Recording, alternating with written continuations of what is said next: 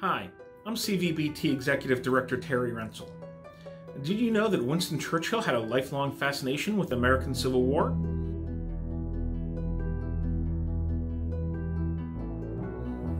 Going all the way back to when he was 8 years old and seeing cartoons about it in Punch magazine. He then visited the battlefields in 1929 here in Central Virginia, Stonewall at Fredericksburg, and the Bloody Angle at Spotsylvania. He wrote about it in a newspaper article for the Daily Telegraph in 1929, and then also in his 4 volumes History of the English-Speaking Peoples. Almost half of what he wrote about America, he wrote about our Civil War. If you'd like to find out more about what we do here at CVBT and how we preserve battlefield land at all 4 of our area battlefields, go to our website, cvbt.org. And thank you.